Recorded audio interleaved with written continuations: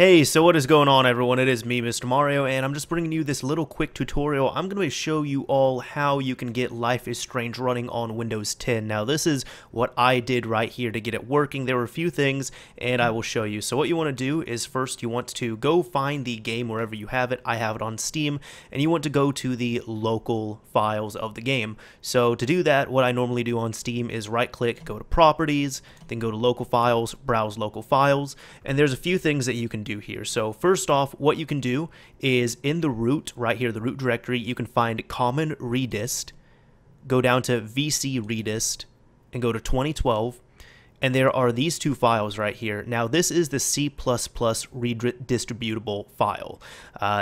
Sometimes you might get an error saying that it can't find a certain DLL and it can't boot up. What you want to do is if you have a 64-bit operating system, install x64. If you have a 32-bit operating system, install x86. And if you already have one of these, what you can do is double-click it and just hit repair and have it run.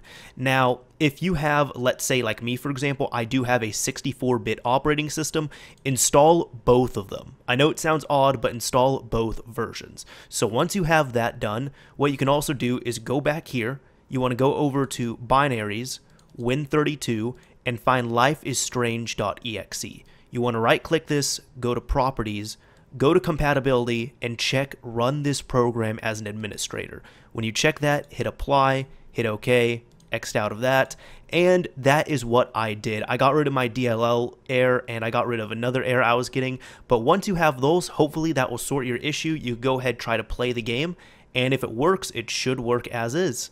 So as you can see right here, the game is working. I'll go ahead, click, load this up, and it's loading fine right on here. So before I couldn't get to this menu, but now I could. So hopefully this tutorial helped you all out. Anyways, this is Mr. Mario signing off. Thank you all for watching, everyone.